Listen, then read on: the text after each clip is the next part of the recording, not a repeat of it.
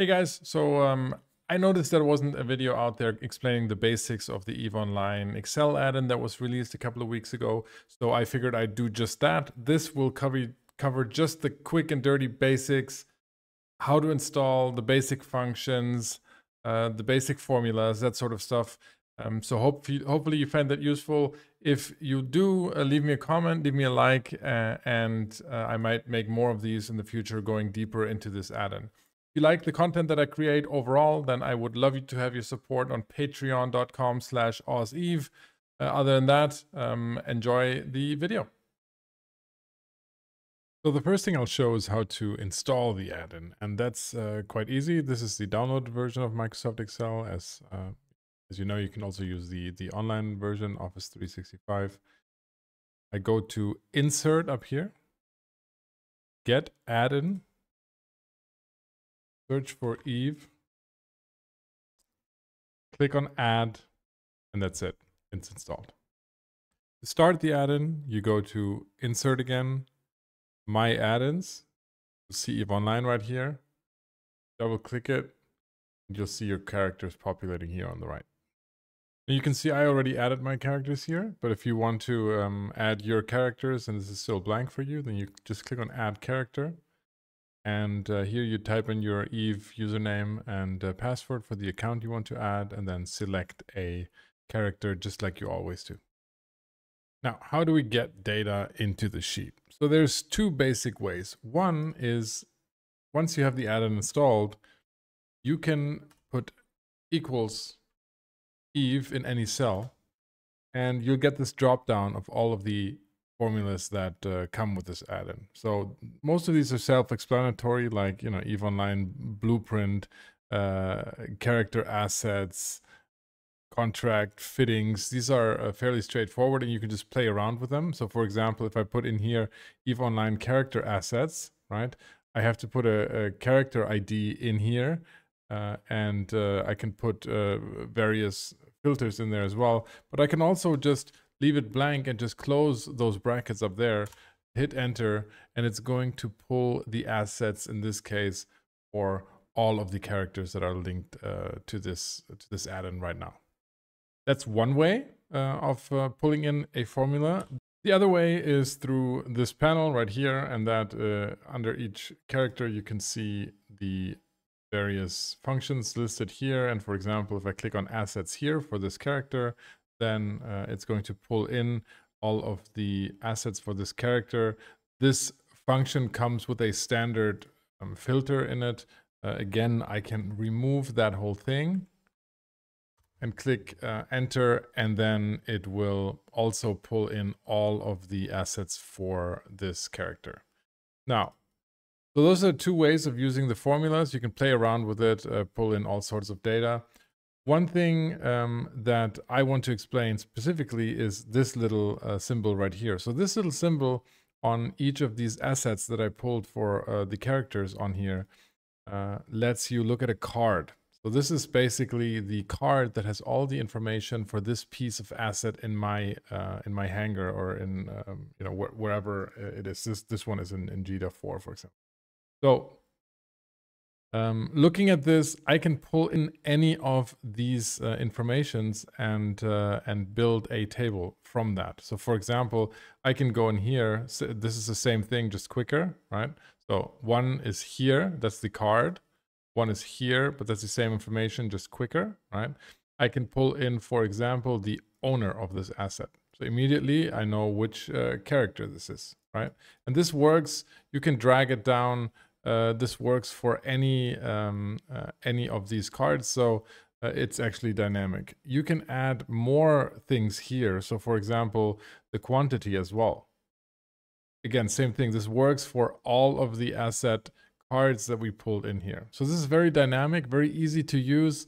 You can quickly build a spreadsheet that looks at your assets with only the columns that you would want to look at, right?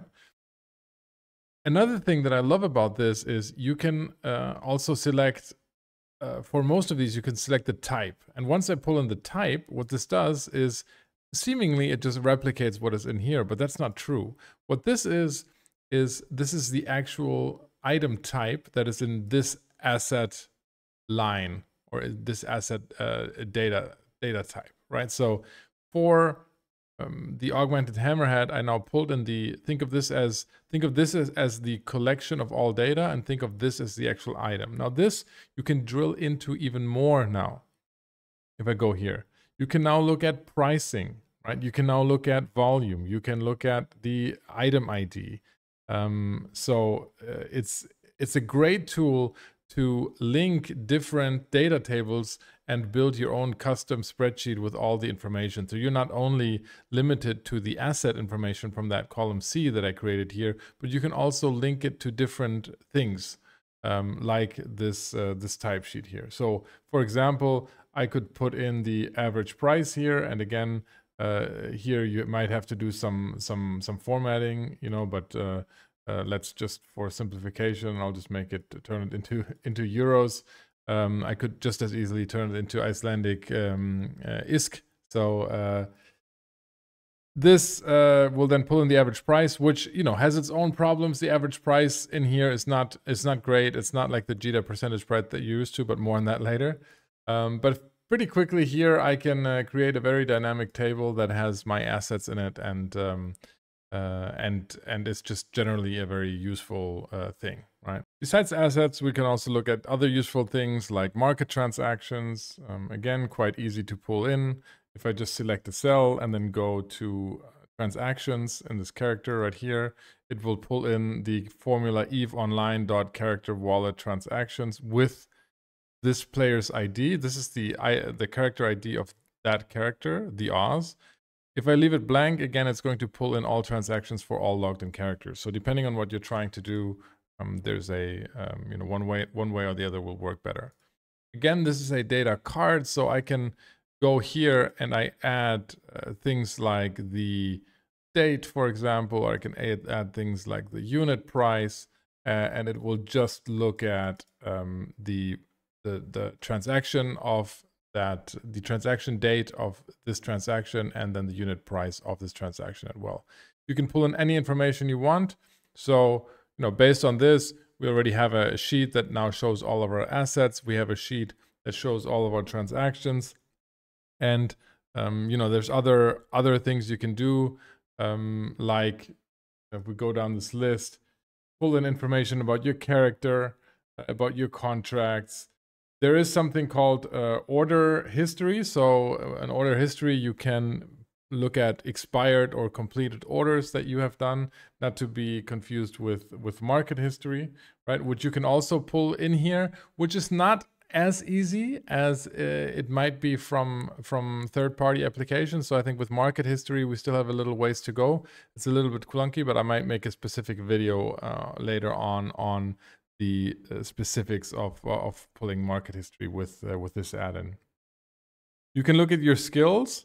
That's actually, you know, quite extensive. I would recommend, there's a sheet out there by CCP that you can look at. They link it in most of their news reports on this add-in, but I can also link it in the video below.